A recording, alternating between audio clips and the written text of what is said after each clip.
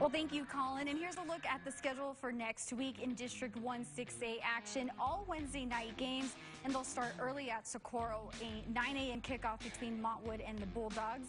Eastwood will play at Americas at 1 p.m. and first place in the district will be on the line in that one. Eastlake at Coronado and Franklin plays at Pebble Hills. In District 1 5A, Division 1, you have two games. Bel Air will play at El Dorado, a 4 p.m. kickoff at the SAC. And I'm excited about this one. Chapin at Del Valle, a lot of great matchups between these two teams in the past. Division 2, another two games here, and they will both be on Wednesday. Horizon at Isleta and Parkland, who has won 4 straight.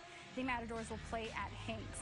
And District 2 5A Division 2 has been hurt with cancellations this week. These games meant to be taking place on Monday, but Burgess Andress has been canceled, as has Irvin Austin.